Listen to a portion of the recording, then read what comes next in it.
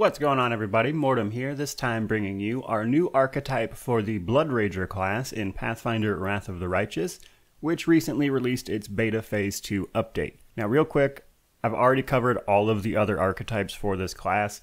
I will post a link to that video in the description so you can click on it if you're interested. In this video, all we're covering is the new archetype for the Bloodrager. So I'm not going over Bloodrager mechanics, etc.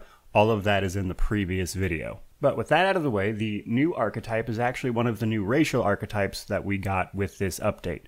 So in order to play the new archetype, which is Reformed Fiend, you have to be A, a tiefling, and B, you will have to be good aligned. Any good alignment will do, but you have to be good. Now beyond that, the changes are fairly straightforward. For bloodlines, we will only be able to choose between Infernal and Abyssal. And then for our base class, the damage reduction against natural attacks that the Bloodrager normally gets becomes damage reduction bypassed by evil. Again, to reflect your good aligned tiefling. Now, in addition to that, we will also get an ability called Hatred Against Evil. So starting at 5th level, we're going to get +1 to our attack and damage rolls against evil creatures while we Blood Rage.